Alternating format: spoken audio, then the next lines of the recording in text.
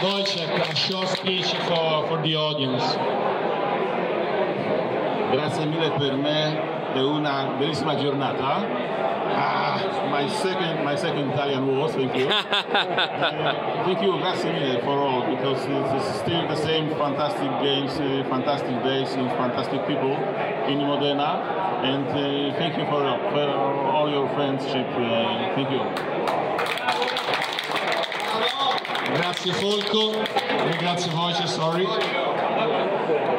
Now, the second author, well, Mark Greenwald, you know, a guy that lives in Germany, vive in Germania, ma è americano. Mark, designer of L'Oreal, World Decision Westward, a short speech for our audience. Thank you very much for having me. I really appreciate it.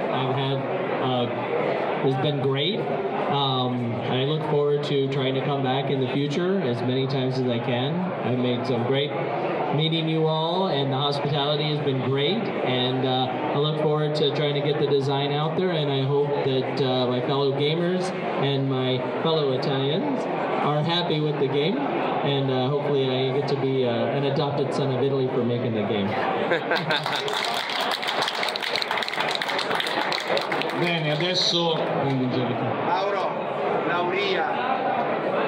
Gloria, yes, sorry. Lauria.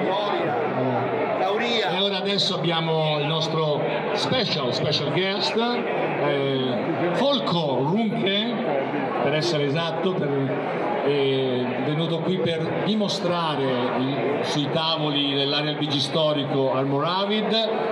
Qui stiamo spiegando anche Nevsky e Inferno. Inferno è stato fatto in collaborazione con Enrico Cerbi, Inferno, per ricordare Enrico Cerbi, ma premiamo Volko Ruhnke per la sua presenza.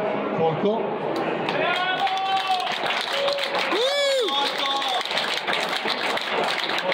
Short speech.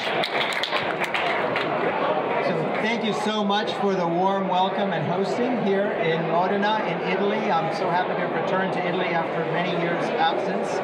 And I want to congratulate all of you, BG Storico, Casastelli, and all of your associations across the country, not only for building this fabulously strong wargamer community in Italy, but also in creating a global community for our hobby of historical board games. And I am very, very happy, humbly, to play my small part with you in extending our enjoyment across the globe. Thank you so much for what you're doing.